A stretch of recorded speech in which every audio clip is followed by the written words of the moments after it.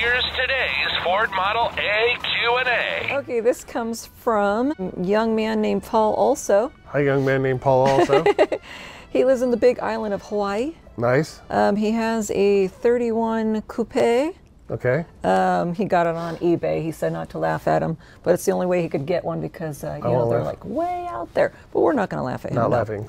That's cool. Anyways, there is a problem. He has a 1/4-inch size hole that is rusted through in the back of the block, just above where the flywheel housing bolts on. Have you any experience with such a thing? Is it fixable? Should I just invest in Bert's blocks? Thank you for listening. I'll post a picture of here so you can, I know I'm over there so it's not over his face. Yeah. Over here. That way you can see what we're talking about. And what did you come to a conclusion since I showed you the picture? Well, I've seen that before.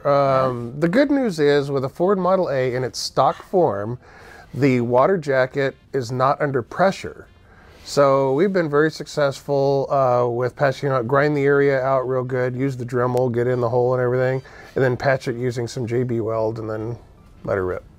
Oh. That'll last for many, many years, and then you'll have to do it again, but it'll be a long ways from now. Long ways, so we'll be able to get lots of years of enjoyment first. Oh yeah, for sure. Nice. And say hi to Ryan. Yeah, if you don't know Ryan, find him. Find Ryan Takayushi.